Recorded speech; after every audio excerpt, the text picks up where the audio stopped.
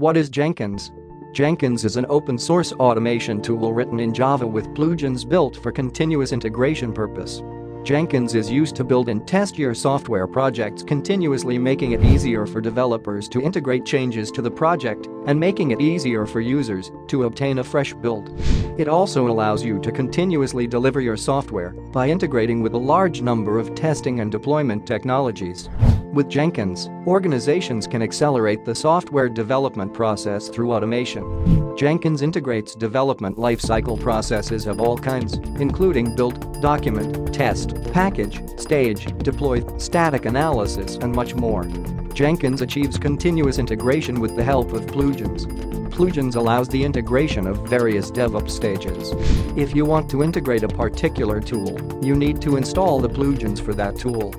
For example, Git, Maven 2 project, Amazon EC2, HTML publisher, etc. Advantages of Jenkins include: it is an open source tool with great community support. It is easy to install. It has 1,000 plus plugins to ease your work. If a plugin does not exist, you can code it and share with the community. It is free of cost. It is built with Java and hence, it is portable to all the major platforms. There are certain things about Jenkins that separates it from the continuous integration tool. Let us take a look on those points. Adoption: Jenkins is widespread, with more than 147,000 active installations and over 1 million users around the world. Plugins: Jenkins is interconnected with well over 1,000 plugins that allow it to integrate with most of the development, testing and deployment tools. It is evident from the above points that Jenkins has a very high demand globally. Before we dive into Jenkins, it is important to know what is continuous integration and why it was introduced. What is continuous integration?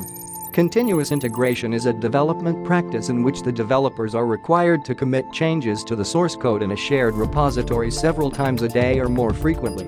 Every commit made in the repository is then built. This allows the teams to detect the problems early. Apart from this, depending on the continuous integration tool, there are several other functions like deploying the build application on the test server, providing the concerned teams with the build and test results, etc. Continuous integration with Jenkins: let us imagine a scenario where the complete source code of the application was built and then deployed on test server for testing. It sounds like a perfect way to develop a software, but this process has many flaws. I will try to explain them one by one. Developers have to wait till the complete software is developed for the test results. There is a high possibility that the test results might show multiple bugs.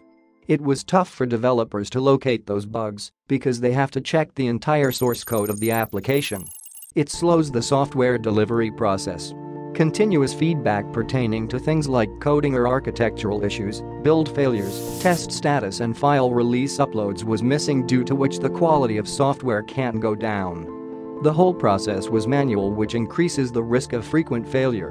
It is evident from the above stated problems that not only the software delivery process became slow, but the quality of software also went down. This leads to customer dissatisfaction. So to overcome such a chaos, there was a dire need for a system to exist where developers can continuously trigger a build and test for every change made in the source code. This is what SI is all about. Jenkins is the most mature SI tool available. Before Jenkins, the entire source code was built and then tested. Locating and fixing bugs in the event of build and test failure was difficult and time-consuming, which in turn slows the software delivery process. Developers have to wait for test results. The whole process is manual after Jenkins. Every commit made in the source code is built and tested. So, instead of checking the entire source code, developers only need to focus on a particular commit. This leads to frequent new software releases. Developers know the test result of every commit made in the source code on the run. You only need to commit changes to the source code and Jenkins will automate the rest of the process for you.